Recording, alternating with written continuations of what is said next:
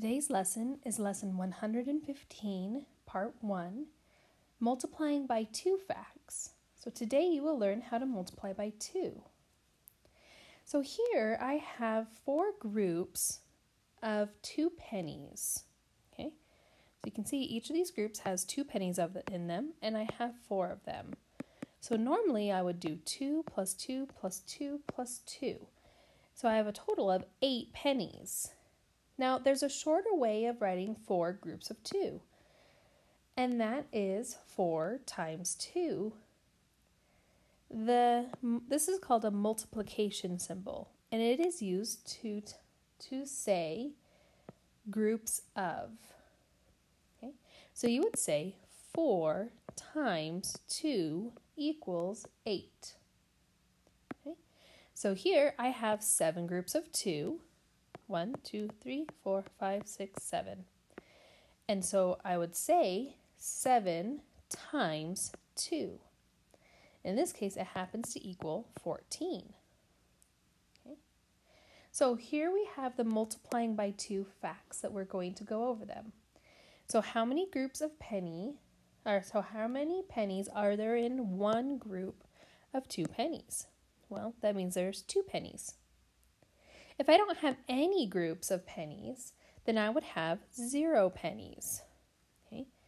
2 groups of 2 pennies would be 4 pennies. 3 times 2 is 6. 4 times 2 is 8. 5 times 2 is 10. 6 times 2 is 12. 7 times 2 is 14. 8 times 2 is 16, and 9 times 2 is 18. So if we were to count, it would be 0, 2, 4, 6, 8, 10, 12, 14, 16, 18.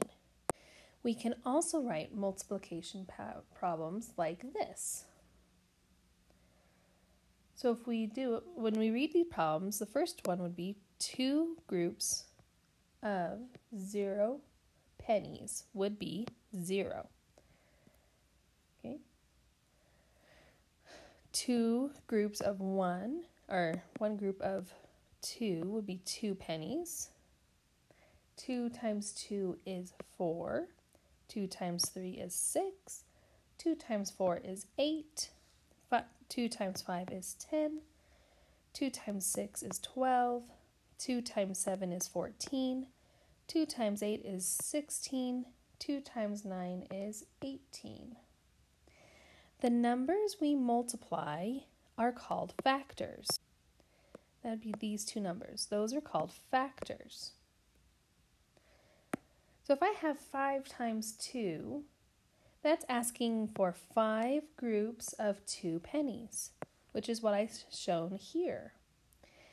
And I can see that I have a total of 10 pennies.